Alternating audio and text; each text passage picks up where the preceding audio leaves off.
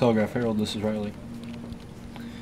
All complaints go to Steve Ortman. I'll send you over to his line.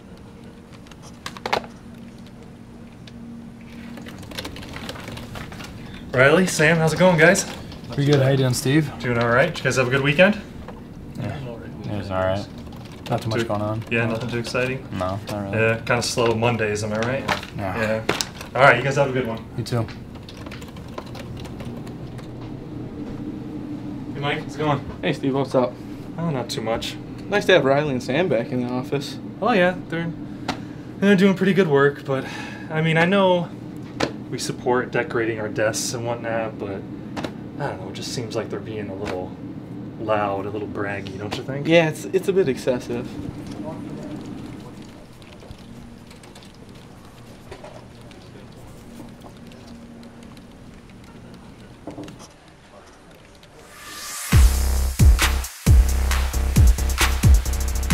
Hello everyone, welcome to this week's edition of Telegraph Herald. More than the score, I am your host Steve Ortman. Alongside me this week, fresh off a 6th state championship for the program, Dyersville Beckman baseball players Riley LeGrand, Sam Stelken. Guys, thanks for coming into the office today. Thanks, Steve. Thanks for having us. Yeah, absolutely. Obviously had a maybe a little more exciting of a weekend than you let on in our opening. In fact, you're such huge fans of the show, you're dying to wear the More Than the Score polos, weren't you guys? Oh, yeah. It has nothing to do with the fact that you'd probably disappear and just be floating heads since you're wearing green shirts before. But anyway, nonetheless, we got to promote More Than the Score, and we are here today to talk about the great season you guys had, 12-game winning streak at the end of the year, just an impressive performance to capture that 6th state championship. And of course, we've told this story many times in the Telegraph Herald, but obviously you guys are playing for more than just about baseball this season. Tom Jane Jr., famous coach for the Blazers, stage 4 brain cancer. Before the season, you guys as a team, you received this information. Riley, what's the mindset of the team knowing that you guys are going to be moving forward, without your coach there on a day-to-day basis? Yeah, we knew it was kind of going to be different without him there, but I know we were kind of all itching to get out there and play for him. And we just had a great year, and it was tough playing without him, but not a whole lot changed with the practices or anything, and we were all still pretty loose, and he actually probably almost took a little bit of pressure off of us going into that year, and we just had a great year. Yeah, now, don't want to just skim over the regular season too much, but if you could just kind of recap the regular season. Sam, what was the feeling? What kind of differences were there from before when you have Coach Chink there, on a consistent basis, but now Coach Martin's kind of leading the way, and overall how things go for the regular season in that regard? Just really the only different thing in the regular season was just the motivation a little bit. Jenk, he's a great motivational speaker, and he knows how to get everyone going. But we had a few guys just come big, and they got everyone to get going and get their heads straight and get the wins when we needed them. Sure. Now, enter the postseason. You get to the final, sub-state final. It's kind of what you expect these days. It's going to be Beckman. It's going to be Cascade. Yeah. A great rivalry. Always seems to come to a head with that, with the final spot available to go to state here in this area. And Riley, talk about that game and what a fun matchup it is to seemingly always run into those guys. Yeah, it's always a game we look forward to playing Cascade. It's kind of something that people will mark on their schedule, kind of being prepared for that. And it's always a great game when we play against them, and I know it's a lot of fun playing against them. And I know we were talking to the Cascade people. It's always tough having to beat the other person. We wish we could play at state one time just to see how that would go. But it's a great experience playing against them in front of a great crowd like it was. And we played one of our better games all year there, and Jackson pitched a great game. I really wish he could have finished that game for himself, but he, with the pitch limits, and Sam just came in and finished it off for us, and it was probably one of our best games all year. So. Yep, of course, Jackson Bennett, such a great ace for you guys all year long. And we can't talk about the Cascade game without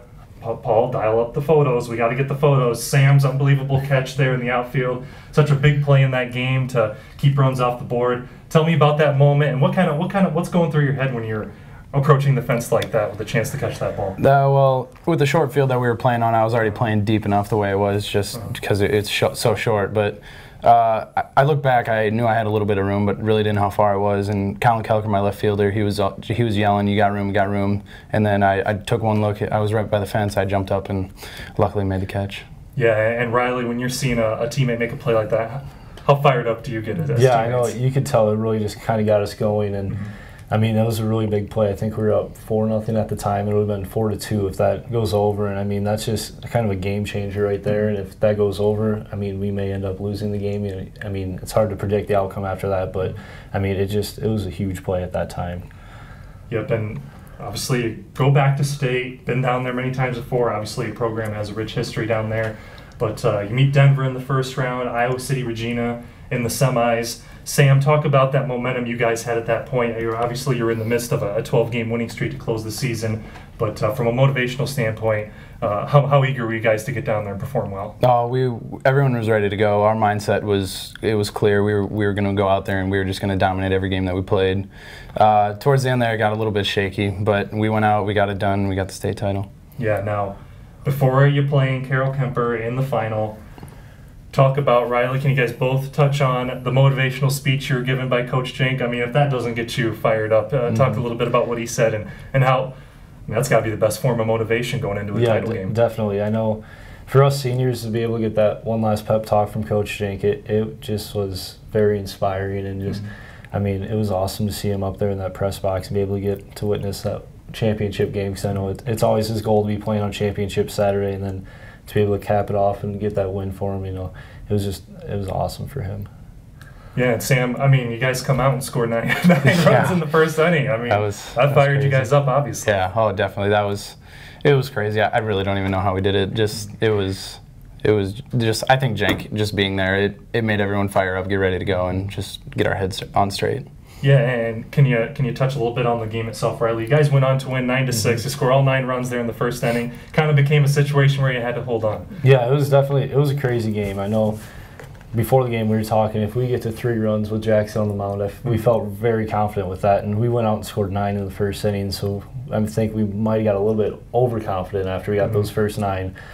I know we kept talking, we just wanted to keep slowly adding on if we could, and I mean, we hit the ball hard and just kind of at them in the later innings, and then the 6th inning came around and got a little bit scary there, and I know I was nervous, and I know Sam was too. Yeah. So, and I couldn't imagine watching the game as a fan. I know that had to be very nerve-wracking for them, but it was just kind of a weird game. But I mean, we were able to pull it out in the end.